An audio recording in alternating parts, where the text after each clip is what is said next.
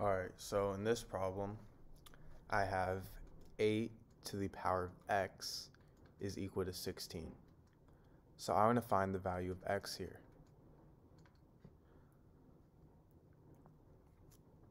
So for my solution,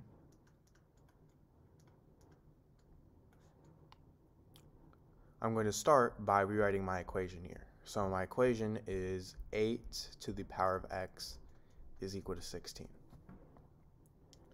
Now, before we start doing anything, let's just inspect this problem real quick. So if I plug in x equals 1 into this equation, I get 8 to the power of 1 is equal to 16, which 8 to the power of 1 is the same thing as 8, so I get 8 equals 16, which is false, right? Now if I plug in x equals 2, I get 8 to the power of 2 is equal to 16, and 8 to the power of 2 is 64. So I get 64 equals 16. And notice how there's a big gap between 8 and 64. So we know that the value of x is not going to be a whole number but a decimal, and it's going to be somewhere in between 1 and 2. So x is greater than 1 but less than 2. We know this. Now, how are we going to actually solve this problem and find the exact value of x? Well, what I can do is rewrite 16 as 8 times 2. Now what I'm going to do is divide both sides by 8. So then these two cancel out, and I get 8 to the power of x over 8 is equal to 2. Now if I have something in the form a to the power of m over a to the power of n, this is equal to a to the power of m minus n. So a to the power of x over a to the power of 1 is equal to a to the power of x minus 1, which is equal to 2. Now 8 is the same thing as 2 to the power of 3, so I get 2 to the power of 3 to the power of x minus 1 is equal to 2. And if I have something in the form a to the power of m to the power of n, this is equal to a to the power of m times n. So 2 to the power of 3 to the power of x minus 1 is the same thing as 2 to the power of 3 times x minus 1. And 3 times x minus 1, I can distribute 3, so I get 2 to the power of 3x minus 3 is equal to 2. And 2 is the same thing as 2 to the power of 1. And if I have something in the form a to the power of m is equal to a to the power of n, this means that m is equal to n. So this means that 3x minus 3 is equal to 1. And now if I add 3 on both sides, I get 3x is equal to 4, and x is equal to 4 over 3. Now, there actually is another way to solve this problem. What I can also do is at the start rewrite both of these in bases of 2. So 8 is the same thing as 2 to the power of 3, so I get 2 to the power of 3 to the power of x, and 16 is the same thing as 2 to the power of 4. Now this is the same thing as 2 to the power of 3x is equal to 2 to the power of 4, meaning that 3x is equal to 4, and x is equal to 4 over 3. So this is a much simpler method of solving this problem. Alright, so in this video, I'm going to solve the equation x to the power of 2 minus x to the power of 3 is equal to 80. So, to solve this equation, I'm going to first start by subtracting 80 on both sides. So now I get x to the power of 2 minus x to the power of 3 minus 80 is equal to 0.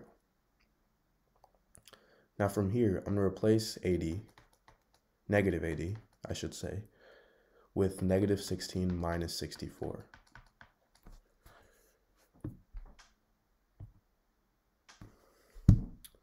Now, I'm going to rewrite this as, I'm going to first rewrite negative 16 as negative 4 squared, and negative 64 as negative 4 to the power of 3. And I'm going to group x squared with negative 4 squared, and x to the power of 3 with negative 4 to the power of 3. So now there's two properties that I'm going to use.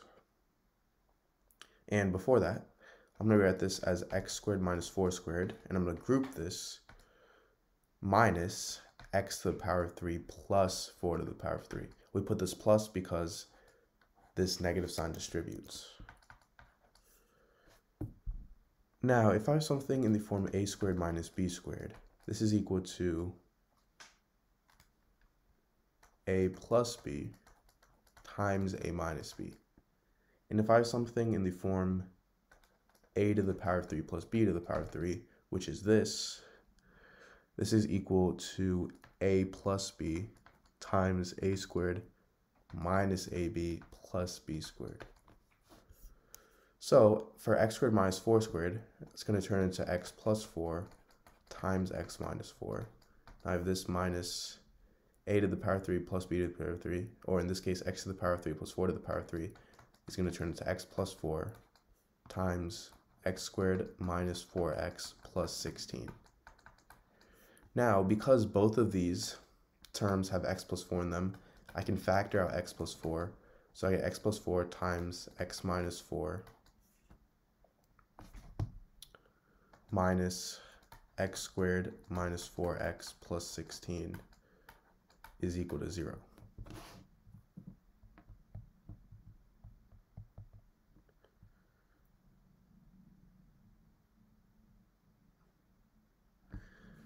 Now from here, this is equal to x plus 4 times x minus 4 minus x squared plus 4x minus 16.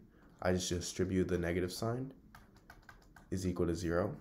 And let's simplify this even more. I get x plus 4 times negative x squared plus 5x minus 20 is equal to 0. So I get two equations from this. I get x plus 4 equals 0, and negative x squared plus 5x minus 20 is equal to 0.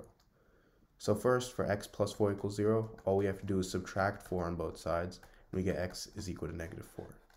Now, for negative x squared plus 5x minus 20 equals 0, well, first off, we have a negative sign in front of x squared, so I'm actually going to get rid of that by multiplying both sides by negative 1.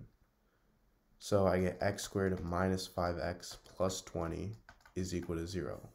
And now, to solve this, I'm going to use the quadratic formula, which is negative b plus or minus the square root of b squared minus 4ac all over 2a. So in this case, a is 1, b is negative 5, and c is 20. So I get x is equal to negative of negative 5 plus or minus the square root of b squared, which is negative 5 squared, which is 25, minus 4 times a, which is 1, times c, which is 20, all over 2a, so 2 times 1. And this is equal to 5 plus or minus the square root of 25 minus 80 over 2, which is equal to 5 plus or minus the square root of negative 55 over 2.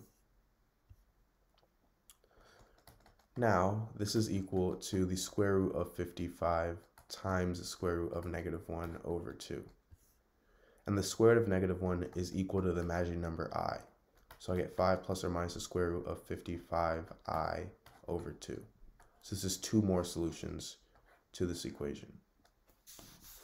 Thank you for watching. Please make sure to subscribe, leave a like, and share this to any of your friends and family.